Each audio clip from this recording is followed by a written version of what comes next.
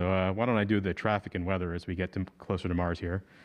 If you bring up this next image here, you can kind of see our Martian dartboard, if you will, figuratively here.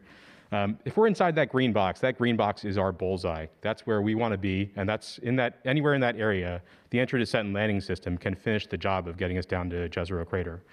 As you can kind of see from those rainbows of little ellipses there at the top of the box, we are comfortably inside that box right now. So we think that the landing system can finish the job from here. So we have hit that bullseye. That's pretty incredible considering our last maneuver was back in December.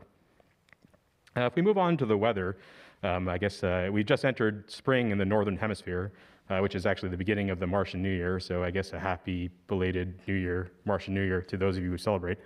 But the weather conditions look pretty favorable for us right now. As you can see from this image, the conditions are seasonal.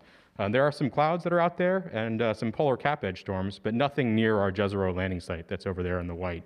The skies look very clear and good for landing tomorrow. But even with clear skies, landing is the most critical and dangerous part of the mission.